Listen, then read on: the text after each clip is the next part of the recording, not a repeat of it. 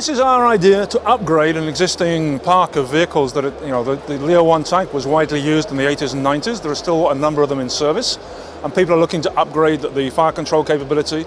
And while we looked at taking the existing turret and trying to make modifications, we discovered it's actually easier to take our current C3105 turret, which we have produced over 100 examples of in the last couple of years, and to integrate it directly onto the Leopard 1 chassis. The work was done at our workshop in Aubange in March. The actual integration took less than a day. We had to make one adapter ring to suit the bearing and one cable to connect the power, and everything else is in the turret. So now you have a completely up-to-date electronic architecture, two-man turret with a 12-round autoloader, with our cannon capable of elevating to 45 degrees, a high-pressure 105 gun made in our facility in northern France. And the image you see here was taken at the French firing range at Sweep to proof out the concept, including firing on the move at moving targets very, very successfully.